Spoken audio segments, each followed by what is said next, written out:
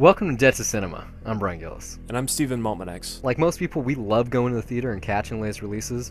However, it can sadly put a big dent in your wallet. Fortunately, living in the digital age makes the viewing possibilities endless from the comforts of home. Many of these films that you can see right from your couch, we're ashamed to say we miss, despite labeling ourselves cinephiles. So join us as one or both of us cross off a title from our list of shame. It can be an all-time essential classic, or an underrated piece of cinema that's worth giving a shot. Hell, it might just be some trashy film we want the other's opinion on. So sit tight and join us as we pay off our debts, $1 at a time.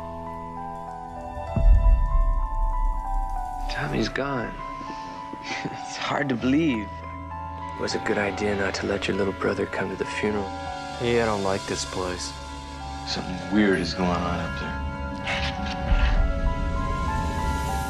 there. The funeral is about to begin, sir.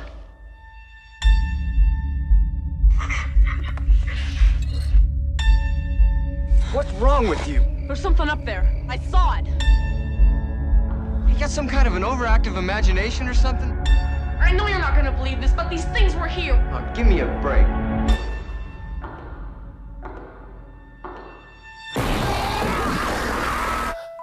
So you heard about this before. I know I had. I had no clue what the fuck it was. Did you see it on Twitter lately? My lady friend said there's a remake coming this year or something. There's a sequel that's out right now. Is it actually out? Yeah, like it's out. It's playing at the Draft House, and it's a fifth installment. So obviously, that's it's not what that I thought. great. Yeah, yeah. I said something during the screen. I was like, I think there's like 4 or 5 of these, which after seeing it now, it seems really bizarre. Yeah, but the way that I heard about this was last year, Bad Robot, at the same time as they were releasing Star Wars, they did a full-on restoration on this. And oh, cool. Straight up, it looks fucking great. Like, no arguments there. It is a great-looking movie for the budget that it is. The restoration that they did on it, I don't know if that's what you saw, but it really, really looks beautiful. That's the nicest thing I have to say about this movie. Mine wasn't hideous, not film scratch or anything like that, but in terms of just effects, like, you know, cool gore is cool gore, but when the blood looks like shit, like, it just kind of turns me off a little bit. You know what, like, this has, from what I read anyway, like, this does have the reputation of being, like, one of those awesome gory flicks. It's just one fucking scene. It's one scene, but that one fucking scene, amazing scene. It's like, really don't get me wrong, but that's it. And like that scene doesn't really make much. Like, what the fuck is the point of that orb other than just to be there? I think maybe it's like just a contemporary critic thing, because this came out in 78, right? 78, 79? 79. So this is like 2 years before The Evil Dead. There, as far as I can recall, there wasn't really gore back then, because this kind of, if you compare this to Halloween, yeah, this is pretty gory. But then you also have Dawn of the Dead, which I think was before this. You know, we talked about, what was it, Bay of Blood last year. Yeah, like exactly a year ago, I think it was. Oh, fun. At least your eye's okay this time. Yeah. I mean, I can didn't have any orbs stabbed through it and spurting out blood. Not even, that wasn't even the eye, though. It was a forehead. That was the coolest part, because I was thinking about it. It was pretty close. Like, I thought that was the eye, because it was very close to that other eye, and you had the reflection of the right eye directly into it. This is what I was thinking about. You know how like there's that psychic early in the movie, and she has that dot in the middle of her forehead? I'm pretty sure she got hit by the orb, and now she's wise because she survived or something. So it looks like this orb comes flying, fucks you up, drains out your life force, the blood's spurting all over the place, and then you become like this slave for the tall man. If that's one way that it happens. Like, I don't know what the fuck is happening in I think this. it's a dream. That's so easy. Come on. It's just because, okay, look, like it starts off a certain way. It starts off pretty weird, like kind of like Bay of Blood, actually, where you just have like this really bizarre sex scene. Someone gets murdered, and then the movie starts. But how else do you explain that this main kid, the boy that's chasing around his brother the whole film, why is his brother dead at the end? How'd he die? Because you have that really weird, almost like child molester scene right at the end where like the older brother's friend is like, yeah, let's go on a trip and we can do this, we can hang out, let me play some music for you, let's get out of here. Well, we can jump into it right now if you want to talk about the ending, because that is the explanation here for literally everything. Is that it's all a dream, but like Biggie said. So that's one fuck you that this movie does, but then the other one is that it does do that typical horror movie, like, you know, it has to end on a jump scare or some sort of shocking horror note. that final scene, that final little shot is pretty awesome. That explanation then makes no fucking sense to me. No. Like, when you have something like Carrie, you know, where the hand grabs that, like, the reason you have endings like that, it's not only so that you can have a jump scare or something to, like, leave an impression on the audience, but, like, narratively, those are there because it's like, it's that thing of like, oh, you know, you think you won this out, you think you beat this thing, fuck you, you didn't. Like, not only is that a great setup for a sequel, but usually it works. Here, it's like, okay, so it's all a dream, but then it has that moment anyway, so I guess it's not. So what the fuck is going on? Like, well, you know, he's telling that the older brother's friend, whatever the fuck, Jody, or whatever his name is, Reggie, Jody's ponytail brother. guy that sells ice cream, who's a highlight of this movie. So the ice cream, by the way, when there was that like dry ice introduction to the tall man in the busy, like in the middle of the street, that was so cool. I vocally went, "That's awesome!" Like I wrote a little note down. Because there are some really cool shots here, like when the floating orb, there's that POV shot where it's like red tinted. And also just some of the special effects that are done with like the portals. But yeah, this movie doesn't make sense. And like it's kind of like totally a scapegoat. It's like, oh, it doesn't make sense because it's a dream. But I saw like in terms of just the way it ends, it's like, yes, this is all a dream, it's all a nightmare. The tall man's still out there. We didn't kill him at that chasm or whatever. He's not actually dead. And then yeah, you find out the end. Yeah, he isn't actually dead. It wasn't a nightmare. It was like your body trying to tell you. But so, like the kid should have died. Like, as soon as, like, his head went through the back of the Volkswagen Beetle, I was like, he's dead. He's so dead. Like, when he used a hammer on a door to blow a hole through it, I was like, why did his hand blow up? Though. Like, it was awesome, that was but one of the few moments. Like, going back to last week, that was your main criticism of Plan 9, was that it's kind of fucking boring. Yeah, this movie is not boring. I felt it was. Like, it really actually dragged on me. It was just, like, there's so many things about it that are cool that should be fucking awesome, but it takes, what, like, literally, I actually timed this one. I think it was 37 minutes to see the for that eyeball scene to happen with the orb. Like, it takes a while for, like, the really cool shit to happen, and I get it, you know, slow build up. There's a nice score here that's moody, and, like, there's some good stuff in tone, but a lot of it just lingers, and it takes so long to get there, and it's not really that interesting later on, and it's because it never fucking pays off that I'm just kind of left calling out bullshit at the end, and I could not find much to enjoy in this aside from the very few moments that I did in between. But yeah, like for a 90-minute movie, this really dragged on for me. This one does drag, but I have to disagree. I mean, we talked about it during the gift episode. I bought that one for $1 because of Katie Holmes. And literally, like, the first thing you see in this movie is a sex scene, and you see some tits. And it's like, right away, I tried watching it last night. I was a little too tired, so I turned it off. But I knew right away, I was like, okay, let's do this. And, like, the way that works with, like, oh, it's actually the dude who's, like, trying to, like, he's basically an incubus trying to grab these other men and turn them into his slaves. I guess there's no explanation for anything in this movie, but just the way that worked, like, I kind of loved it, especially because it happens like 2 or 3 times. Like, maybe the brother died at that bar scene, which was so bizarre. I had to rewind it to make sure I didn't miss anything. It's like he literally pulls up to the bar, he walks in the bar, he gets his drink, he talks to the he-she for a minute, and then they leave to have sex in a graveyard.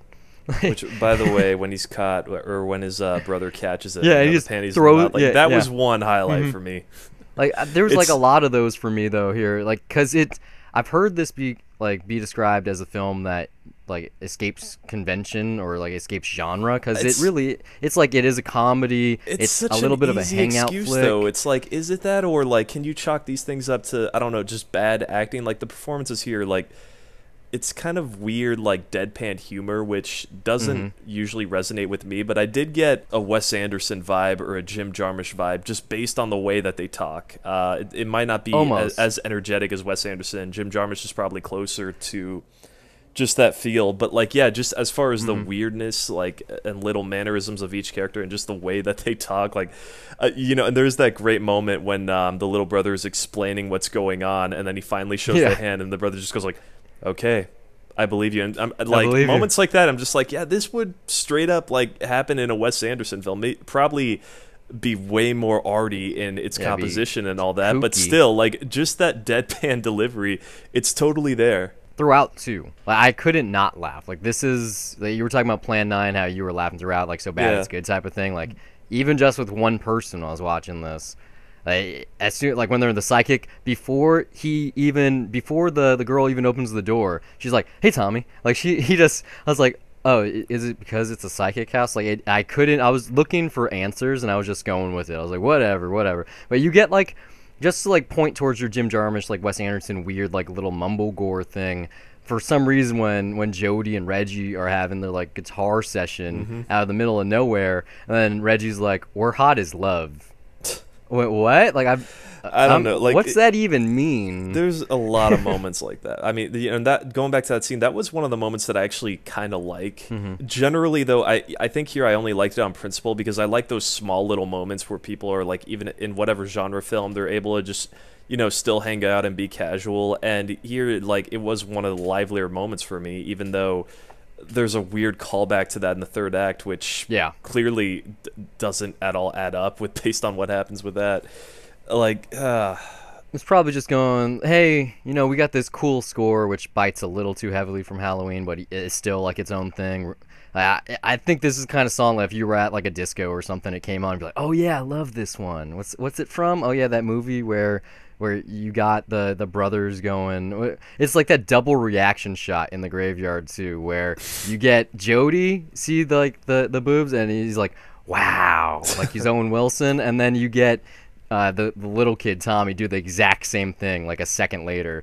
I'd never seen a double reaction like that, especially for that weird. And then it's like you said, like he's like got the panties in his mouth, and for some reason the brother's like, oh, let me run away from this free I'm gonna sex, go check out on that. this sure thing. Yeah, let me put my clothes on. Like, and then just like then he catches the brother's like, hey, what were you doing? He's like, I was look, there was something out there. Like, there was something out there. I heard voices. There were sounds. Yeah, and he should have been like, were you trying to watch me? Yeah, like he's not angry. He's just like, go home, okay? Like, going back to the Plan 9 thing, like, I do think, I was laughing with that, where maybe you not as much, but I did have the benefit of having an audience there. Here, I would have had a much better time, like, that's for sure, because I was definitely, like, chuckling in some moments, but I was falling asleep in, like, some others, and I don't know, if it's supposed to be deadpan humor, that's something that just for me does not work as much. That's one of the reasons I don't like Arrested Development and I never stuck with it.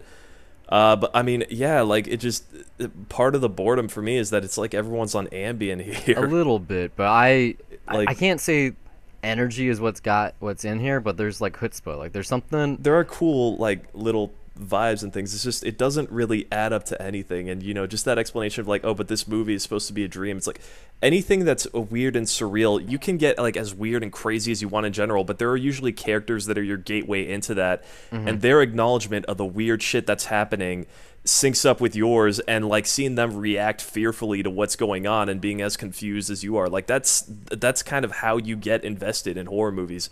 I did not have that here, really. I was kind of laughing the whole time, going like, "Why the fuck are there sand people in this?" Like, right? There were Jawas. Is that the totally teleportation Jawas into that galaxy from far, far away? Like, they totally were Jawas. Honestly, they're Jawas, like, man. Like when they're on that planet with the barrels, that was Tatooine. That had to be. It's like they just saw Star Wars. Like that was a hit. That's reused some of their costumes.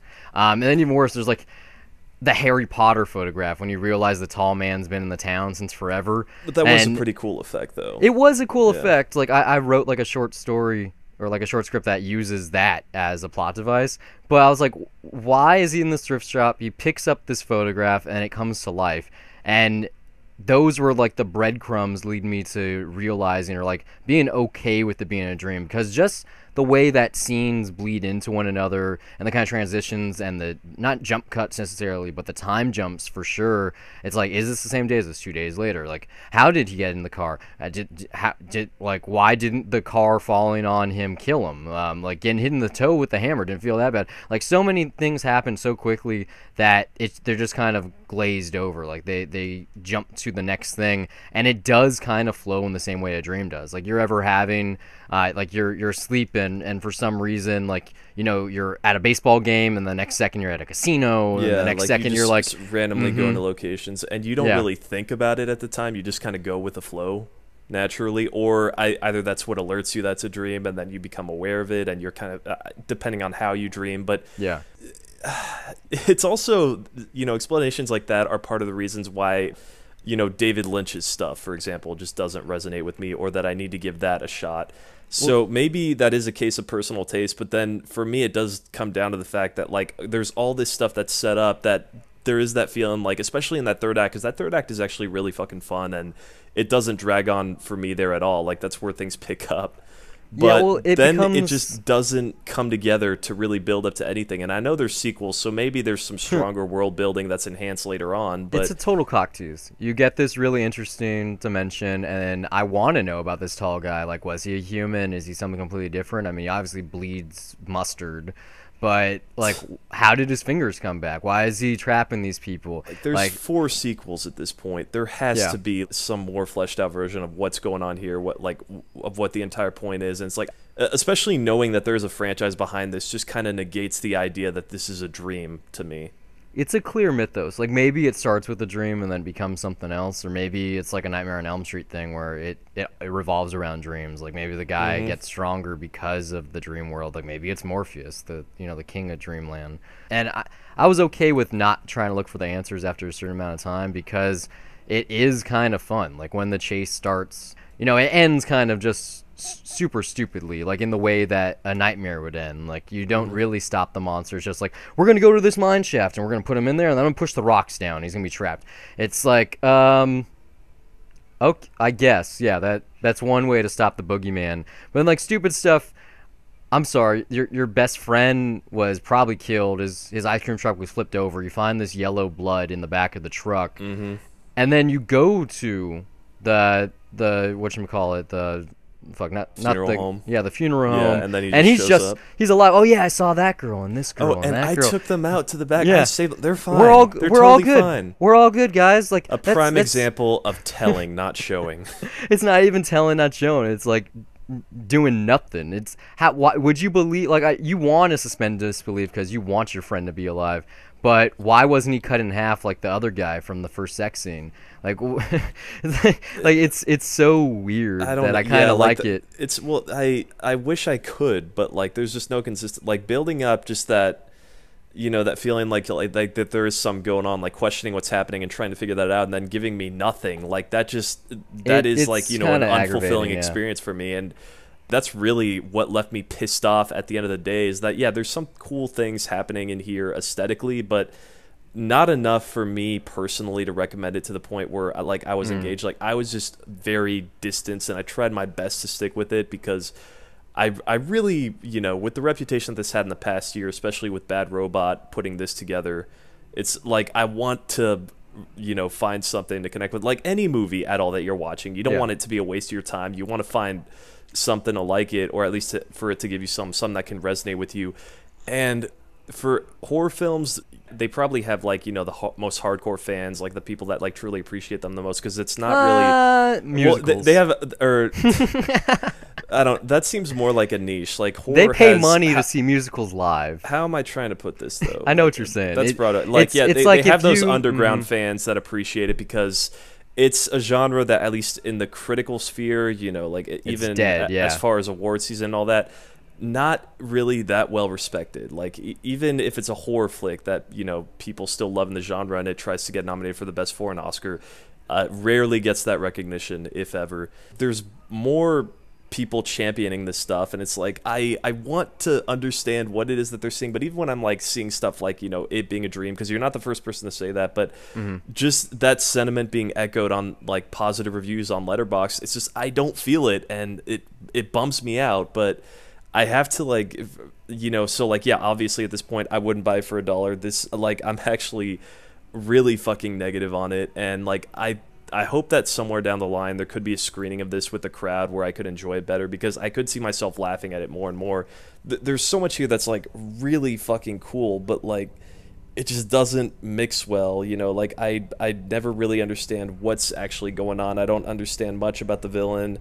Like, and then that bullshit ending just fucking really made me feel like it was a waste of talent and cool moments. This isn't like bad as in like fuck this is terrible. This is like bad as in, for me, it just really let me down on this one. But hopefully there could be a screening in the future where I might change my mind or see something else. I can see that. If I watched it alone, I would probably be far more negative than I was, but I didn't, and it kind of turned into like a date movie. But at the same time, there's just something not good about it. I'm not going to recommend it either. Like I doubt Bixby Snyder would buy this one, and I won't either. But even still, like the even if there's only that one gore effect, it was cool enough. Like, the guy dies and he fucking pisses his pants. The fact that people love it and they use that moment like as a way to like describe like what's so awesome about it. It's like I have to believe that there's more to it than that if there's this many people that are genuinely positive on it. Yeah, I knew nothing about it other than it's supposed to be really great. It's supposed to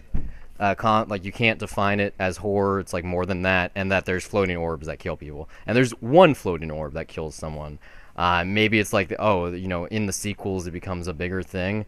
But what I did enjoy was kind of the palpable atmosphere, and part of that is just the theme song, or the scoring. Mm-hmm. But it's a really good tune. It just the color palette, like everything about it. Even the kids being so fucking weird, and working in the car, and the weird girl at the bar, and like all these little things, even if it is just a nightmare or a dream, which, yeah, like you said, that is a Lynchian thing too. And I generally am not a fan of him doing that or his doing that, but I don't know, like I kind of liked it. I didn't like it in the way that I liked Evil Dead or Brain Dead, or even was it like 2 years ago now that we coincidentally saw Hausu on the same day? Like that is the completely 100% bonkers. That is clearly bad J-horror. Yeah, like that is so crazy you can't have a bad time. And this is like 1 foot in that door and 1 foot in let's be really serious and try to scare people. And there was never a moment here that I felt scared. Like I saw it during the daytime.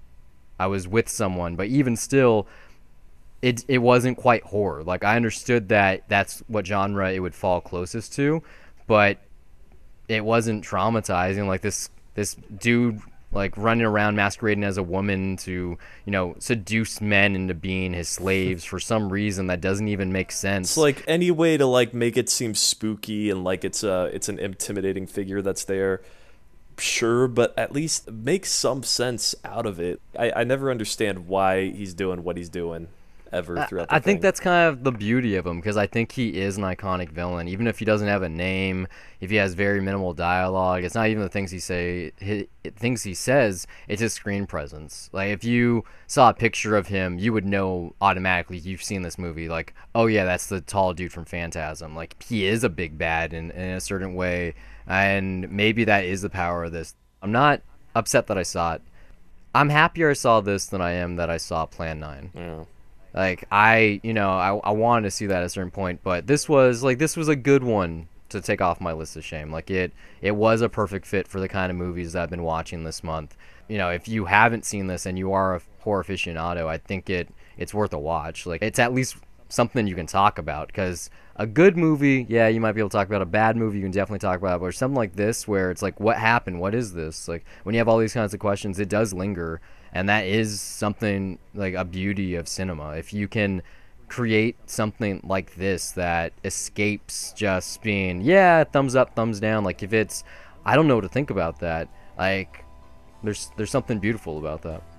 The most beautiful thing for me to say about this movie is that a restoration like this can exist. Really, that's it. But I mean, in all truth, though, it is really cool that that version of the movie exists the way that does, that it can be preserved that way, that any movie from that time period can look this fucking good, because it is really well framed and really well lit. Like there's some really an image that I love is that one spotlight where the ice cream truck is just the ice cream. And how that's shooting out, and like how creepy that looks, almost like it's something that predates anything that came from the 80s from Spielberg, like E.T. or some certain images that echo that. That's the best thing that I have to say about this movie, is I genuinely like just the effort that was put into this restoration and just how good a lot of these shots look. Thanks for listening. We hope it's been a pleasure. If you like this show and you want to hear more of our wonderful voices on a weekly basis, check out 2 Cents. I'll recap what's happened in film, TV, and tech news. We're also on the titular Dollar Review Show, a spoiler-free critique of new releases or anything we've discovered on our own, whether that be TV, music, etc. You can find all of our content at dollarreviews.net. Follow us on Twitter, or like us on Facebook at Dollar Reviews. And we're also on Google Play Music, iTunes, Pocket Cast, TuneIn, Stitcher, SoundCloud, YouTube, just about anywhere on the internet with hours of content available to you for free. But for those of you that feel that the show is worth your dollar, you can send us a donation at patreon.com/dollarreviews. Contributions not only earn our undying love, but they also make it possible for us to improve our recording equipment and to give you the highest quality episodes possible. But more importantly, they'd be helping us acquire the content to review. You know, trips to the multiplex are expensive, and the more donations we receive, the more films we can review for your listening pleasure. If you listen somewhere we're currently not available, you'd like to contribute some talking points, send a Death to Cinema request, or if you just want to laugh at us, you can do so by reaching out to us on social media or send an email to brian@dollarreviews.net. Or you can email me as well, steve@dollarreviews.net. You can follow me personally on Twitter at Brian Gillis, that's BRYONGILLIS, and now you know how to spell the email too, and also under the same name on the lovely site Letterboxd, which acts as my film diary, where I rate films I'm watching, write the occasional review, and even sometimes compile lists. You can also find me on Twitter at S_MTX, and also follow my film diary at Letterboxd under the same name, where I log everything I watch, and sometimes write brief reviews. That's it for this week. Until next time, keep the change.